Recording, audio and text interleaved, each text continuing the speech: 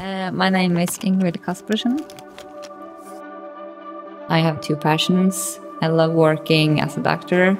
I love being in the hospital. I feel like it's my purpose to be there and to help people, and it feels really, really good. But also, it's not the best career choice to combine with being a professional athlete, which I also love, and I want to do that as well.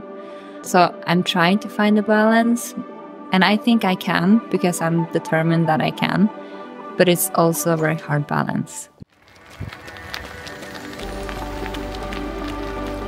I think about Western States when I'm outside running. I'm kind of preparing myself to keep running and keep running fast, even if it's a lot of hours in the race. And if when I'm tired, like not just my legs, my whole body is tired. I guess that feeling will come. And when that comes, I'm prepared to keep pushing through that because I've visualized it so many times.